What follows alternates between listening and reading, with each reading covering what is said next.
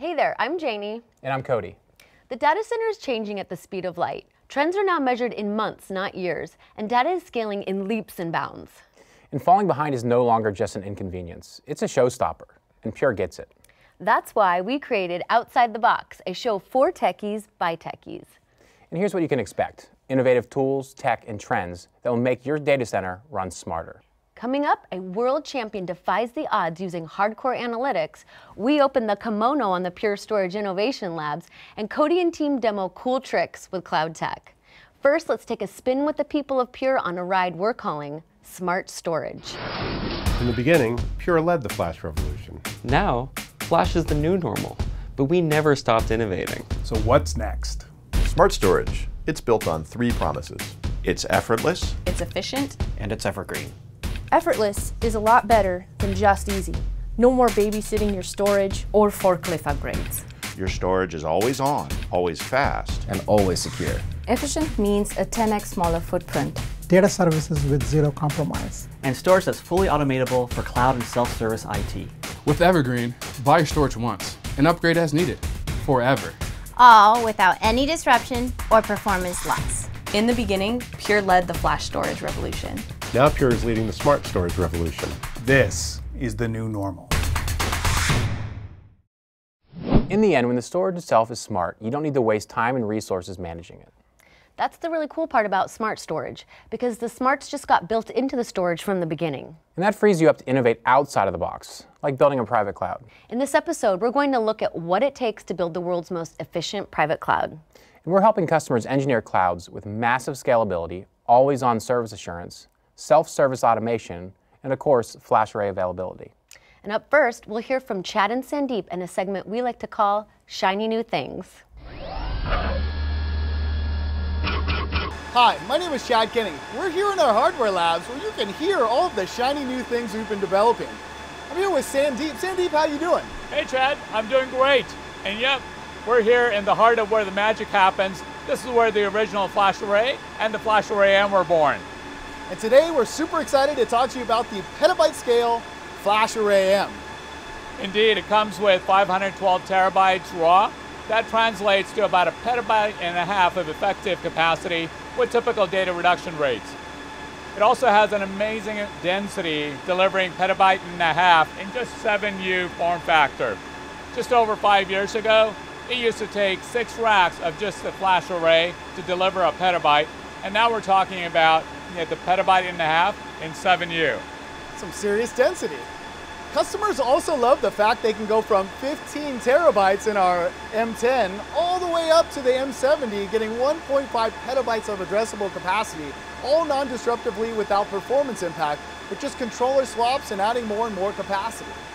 Yeah, indeed, it's great for customers to just be able to scale completely non-disruptively. And each one of these new M's comes with 80 Broadwell cores per system, 3.6 terabyte flash modules, and also the 7.6 terabyte flash modules.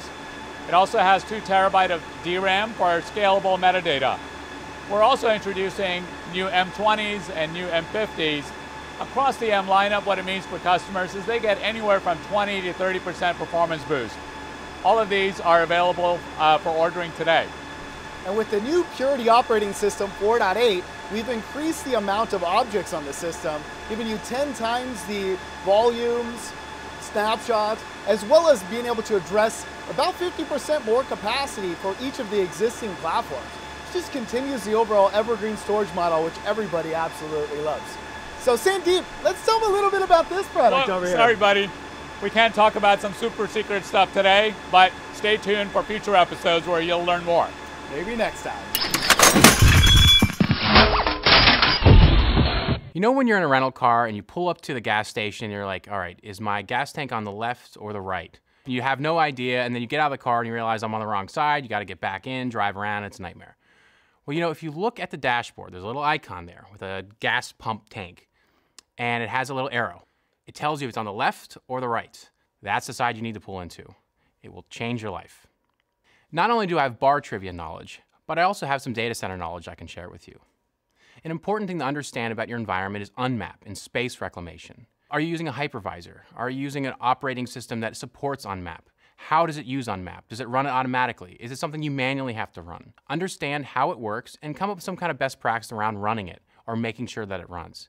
This makes sure that the space efficiency, the capacity usage on your array, whether it's a flash array or otherwise, is as efficient as possible. It will help you out and it'll save you money. Hi, we're here at the Hardware Lab where we build shiny new things. I'm here with my friend Lou, the performance professor. Thanks for having me here, Chad. Thanks for being here. So today we're going to talk a little bit about quality of service. Quality of service has been in the storage industry for decades, but unfortunately there are tons of stories about it not being deployed successfully, really overall complex. As customers consolidate tens if not hundreds of applications onto the flash array, they get more and more concerned about potential noisy neighbors that could impact performance. And until today, we really needed a PhD in order to be able to configure these types of solutions. I mean, it is a knob-o-rama in order to be able to actually do it. And the application's performance changes, you need to change the overall knobs. I'd say it did more harm than good in many cases. At Pure Storage, we have a maniacal focus on consistency of performance. Whether it's a firmware upgrade, controller upgrade, or capacity upgrade, we want to make sure that performance stays consistent throughout. And so today we're taking things to an entirely new level with our no-touch quality of service. Lou's going to give us a quick demo to show us how truly awesome this is. Thanks, Chad. I'm going to dive right in here. So here we have a set of workloads that are running on a flash array. It's right at the performance capacity, and notice all of the latencies are well within acceptable ranges. But now what we're going to do is we're going to add a workload that's going to push it over the top. Normally what would happen, as you know, is that all the workloads would be affected because that's the classic problem of noisy neighbor. But here what you can see with always on QoS enabled is that only the noisy neighbors are being throttled. The rest are completely left alone. That's great. Totally effortless, totally autonomous.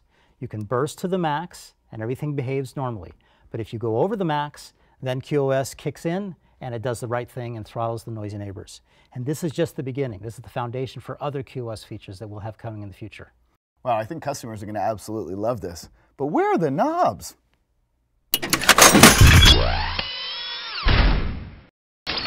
We're going to switch gears now to a segment Cody likes to call Automate all the things. All right, what are we automating today? Well, a couple different things. First, we're automating the flash array itself, creating volumes, creating snapshots, but also the functionality behind that. I want to make a copy of my production SQL server and present it to my development SQL server so I can run my own tests. Okay. So let's take a look at a video that I created earlier. Now, who wrote the code for this? So the vRealize Orchestrator plugin was a lot of the code that I've written myself. So what we're doing right now inside this SQL server, and this is a VM inside my vRealize automation environment, is I'm creating a new database. And so let's say this database has lots of new data inside of it. And what we want to do is create a copy of that so I can present it to my development administrator who owns my development virtual machine SQL server. So inside vRealize automation allows you to own items like a data store, like a flash array snapshot, a lot of other things like that. And I can run custom actions on only the items that I own. So what I'm doing right here is I'm creating a snapshot of that data store that holds my production virtual machines. Once that snapshot's been created, I can then create a host addressable volume from that snapshot, a new VMFS data store in my development environment. So you can see that snapshot that was created is actually now in my items list. You can see when it was created and all kinds of stuff like that. What I'm going to be doing from that snapshot is creating that new VMFS. So I'll give the cluster I want to present it to, I'll confirm my flash array, and I'll give it a name, something that makes sense to me so I know what that data store is for. Okay. So I'll kick off this workflow, and it's going to go and take that flash array snapshot, connect it, create a volume out of it, connect it to the proper host group and VMware cluster, rescan it, and bring it up so I can actually use it. And this is all automated through this product. So once that data store has been created, it's now listed in my data stores so I can run additional workflows on it. So now I'm logged in as my SQL development admin inside of my development SQL server. And what I want to do is add a copy of that old virtual disk so I can bring up my database, which is what I'm doing right now. That database is now inside of that virtual machine. I can online that disk, and I can see the new files created in my eVolume, so I can add it into my SQL server and run my tests. Okay. If you want to find more information about this, there's a lot more. This is supposed to just give you an idea about what you can do with vRealize Automation and vRealize Orchestrator to automate and build a private cloud in your environment. And Pure Storage has a lot of options from vRealize Operations, from vRealize Log Insight, to integrate and create a quick and simple private cloud for your infrastructure. Is there a plugin that integrates the functionality with the flash array? Yeah, so vRealize Automation actually uses a vRealize Orchestrator plugin that we offer to automate all these tasks. Makes it very simple, no custom work required to automate the flash array. Automation for the win. Thanks, Cody.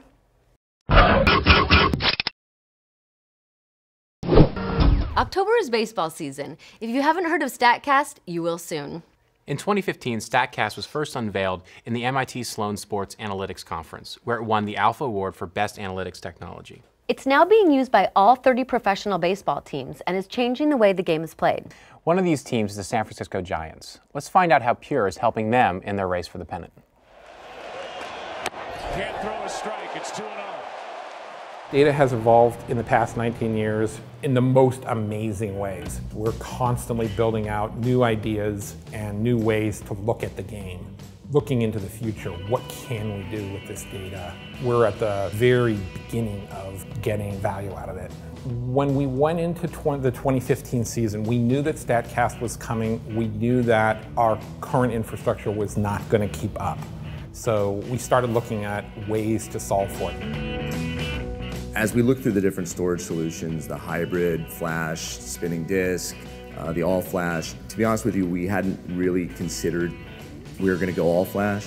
Simplicity was a primary goal, along with performance. Pure sales team started relaying all the features and benefits, things like all-inclusive, so you get replication, you get dedupe. Evergreen was brought up, and all of a sudden I realized in 5 years, I wouldn't have to go through the forklift upgrade process again.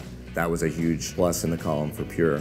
To bring the array up and get it online was really a matter of a couple hours. It's been basically a hands-off platform. I occasionally take a look at the Pure One dashboard. You can just log in, take one look, see where you're at, and also is in your pocket. Simple, fast, and innovative. Pure has been great. We store all our baseball information on it, and it is a critical component of our infrastructure. What a scene here in San Francisco. We're excited to announce that Pure just did the unthinkable and hit the 6 nines mark. We've got Colin Mead and Jason Nadeau here to fill us into all the details. Hey everybody, Colin and I are really excited to talk to you today about an industry first around availability. So, I was really stoked, Colin, when I got the news that in the first, 12 months, first year that the Flash Array M has been shipping, we've achieved 6 nines availability. And that's right. And that's measured, not theoretical. That is correct. Right? I mean, that's just huge news. And to put that into perspective, that's only 32 seconds of downtime, right, on average. Yep. And so, if you think about any workload, that kind of availability is great, but particularly as folks are consolidating ever more, they're building private clouds, we're operating in this 24/7 world. It just needs to be always on all the time, right? That's it. So I'm hoping you can share with folks a little bit more behind that metric. Sure. So at Pure, we strive to be open and honest with all our transactions and dealings with customers and partners. So in that vein, our availability number, to share it, quite frankly, is taken from the data from our arrays.